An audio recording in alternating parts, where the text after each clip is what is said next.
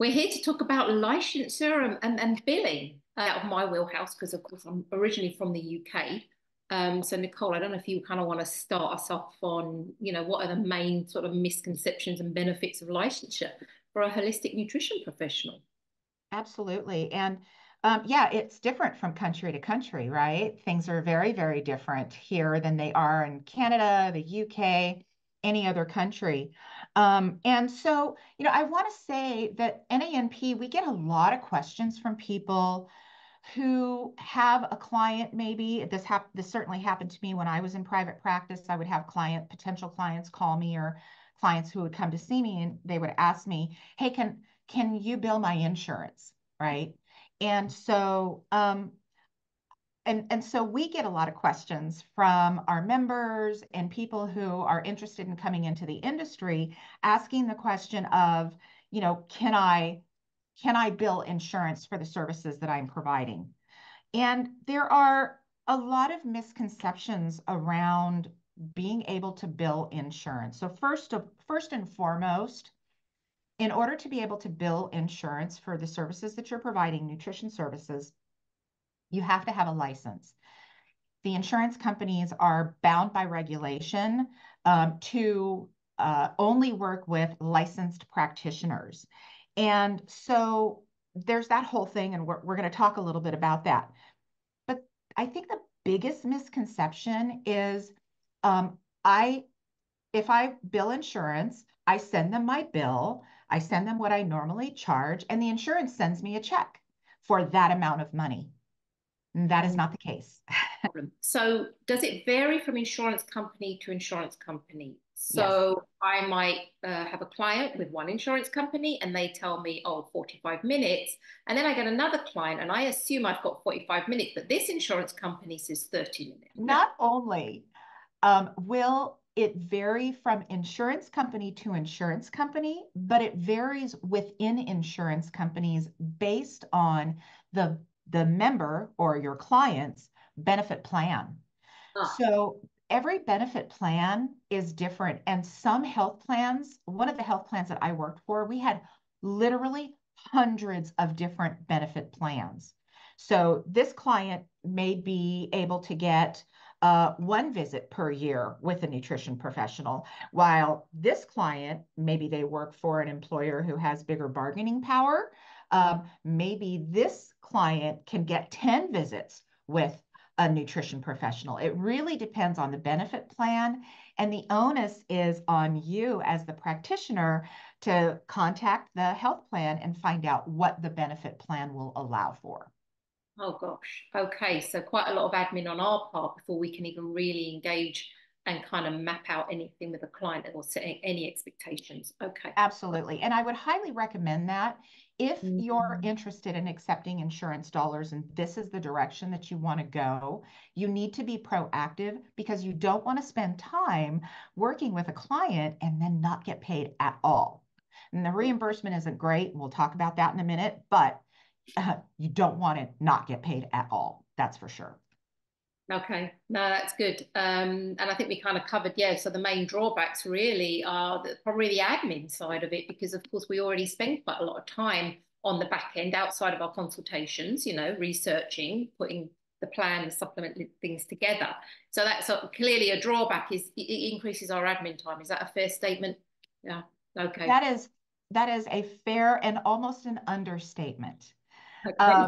And I'm just being very honest here. The amount of work that goes into, first of all, pursuing a license, which we'll talk about, um, then you have to figure out which insurance companies you want to work with, and you have to go through their credentialing process.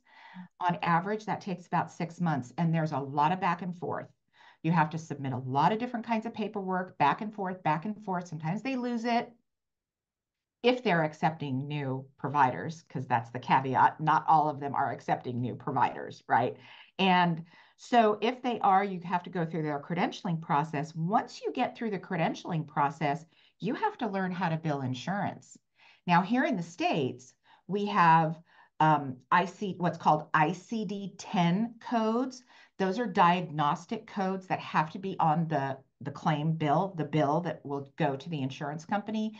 But then you also have to learn other coding systems like CPT codes. CPT codes are the codes that you use to tell the insurance company what you did while you were with the client. And Oh, so you have to have a really good understanding of those types of codings and how to code something to get it to go through. Then let's say you submit a bill, um, it may not get paid the first time. You have to then go back to the insurance company and find out why. There's a lot of back and forth.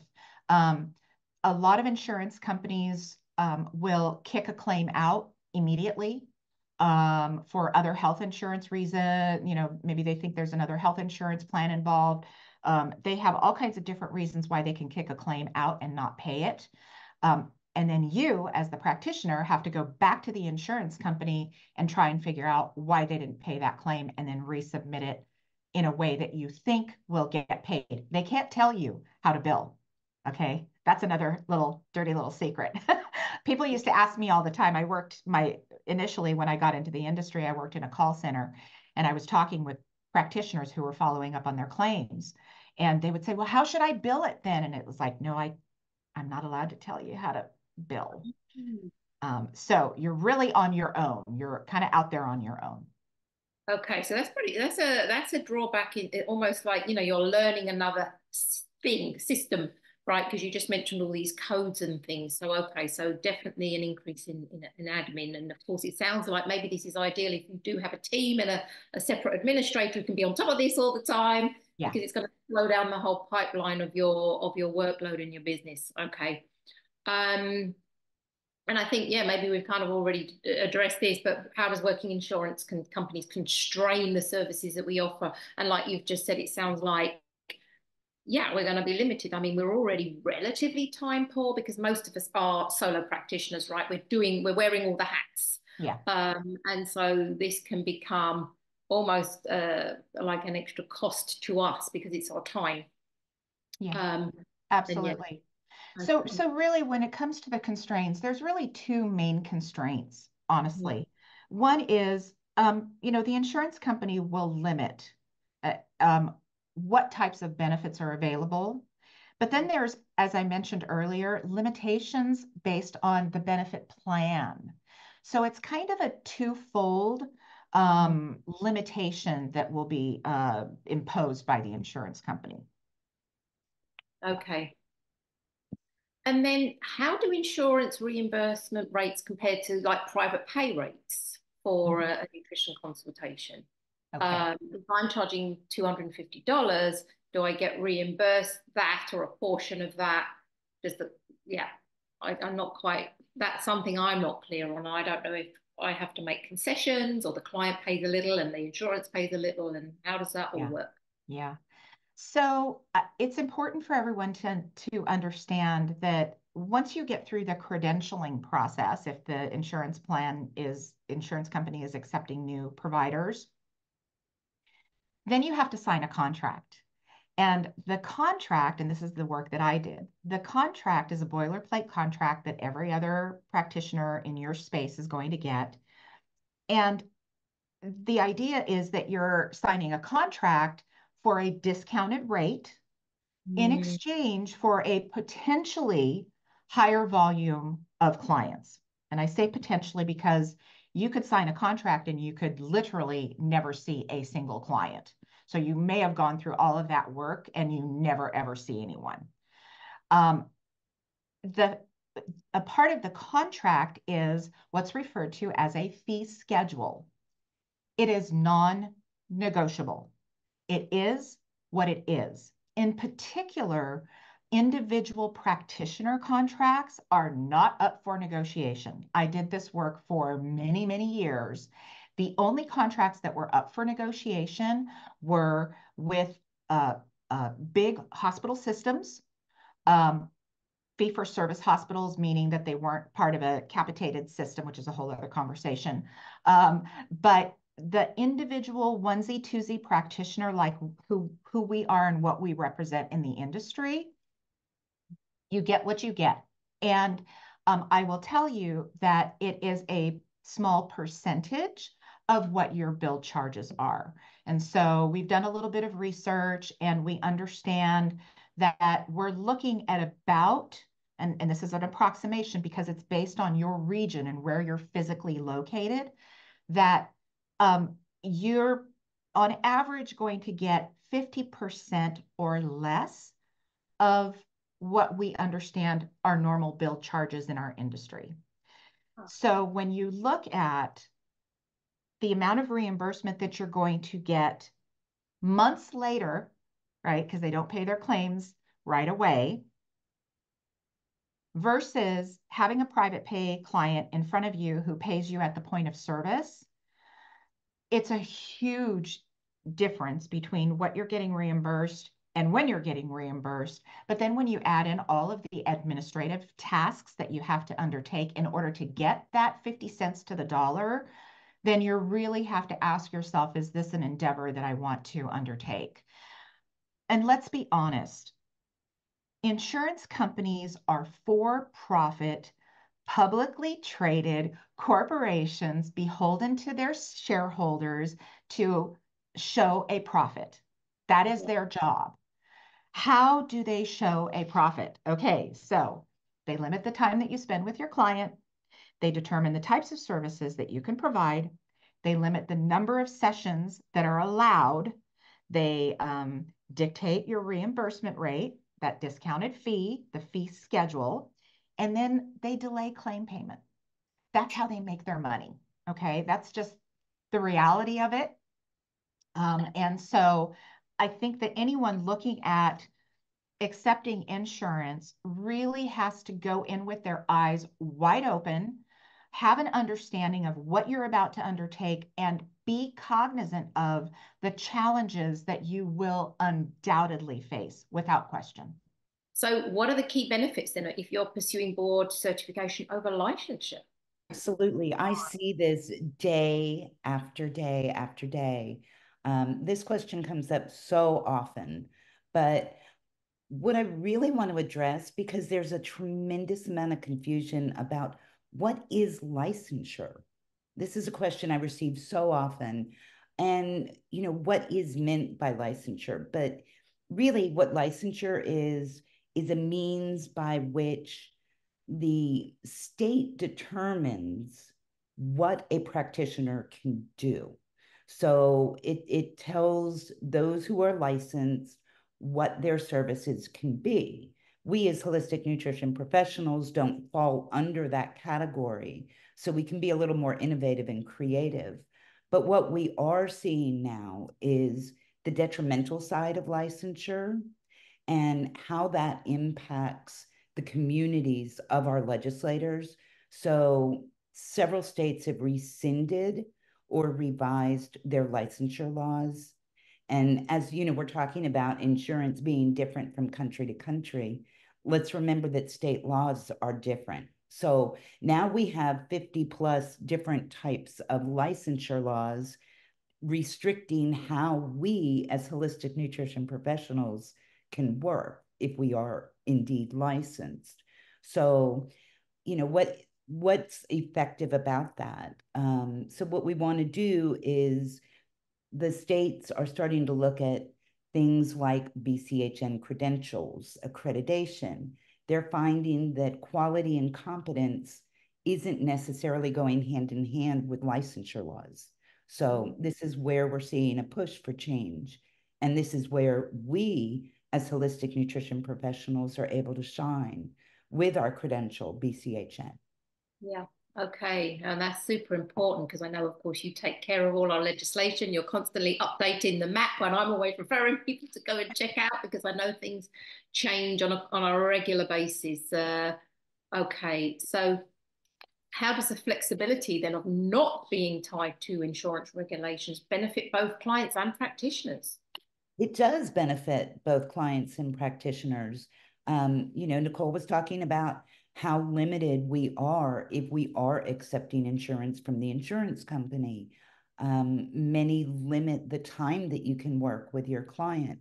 I know that I can't do an appropriate intake in 15 minutes, But that, I know, that is indeed what you can be paid for by many insurance companies.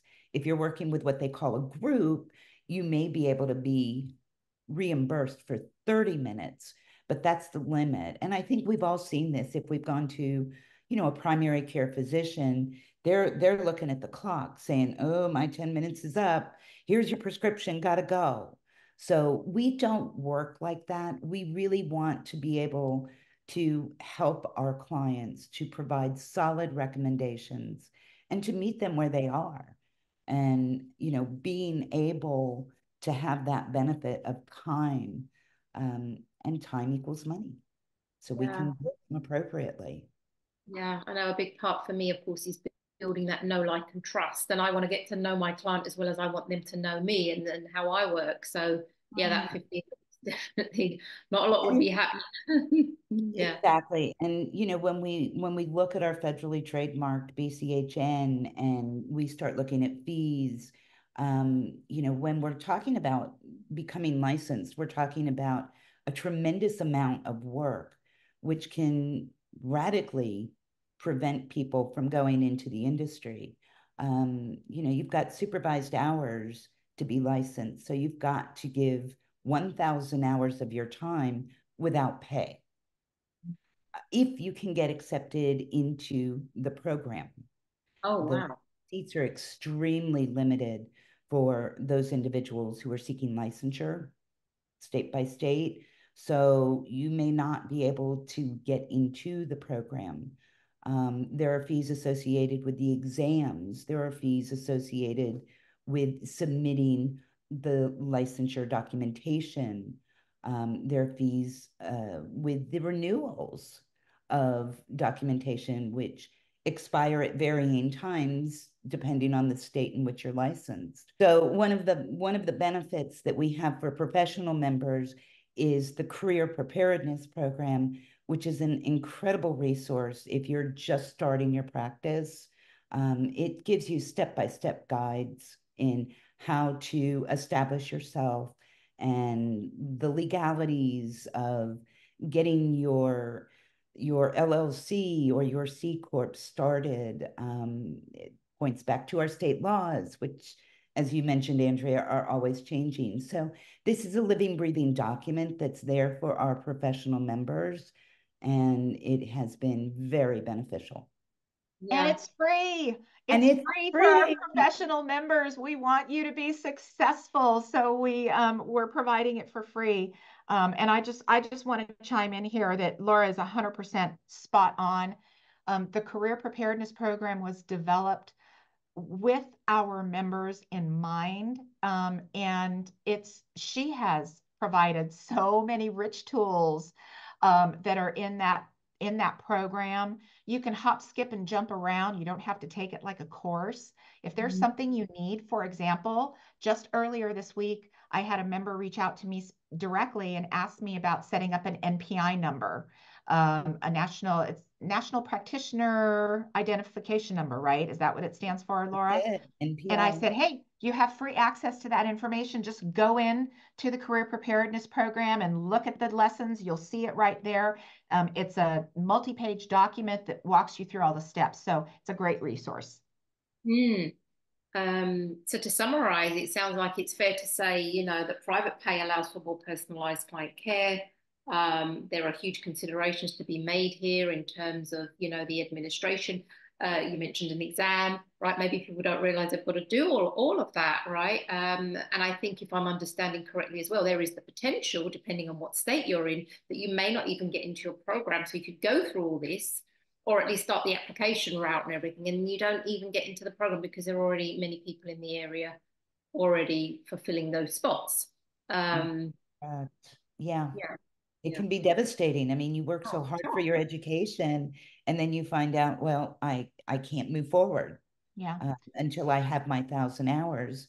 And if you're going the BCHN route, you only have to have 500 hours, but you can be paid for those hands-on hours as you're working with clients. And the other piece of that is when you're credentialed as a BCHN, we try to keep those costs down. We Mm. really do. We want to make it beneficial for our BCHN practitioners to re-credential, to stay on top of things. And that's why we have so many educational offerings and keep the fees as low as we possibly can. Right. Yeah. No, that's good. I think that gives everyone a comprehensive overview, including myself. Yeah, I think this is fantastic. So yeah, thank you, ladies. I'll say Thank bye. you. Yeah, great conversation. Thank you, ladies. Thank you, Andrea. Thank you, Laura. All right. Thanks. Bye. Bye. Bye.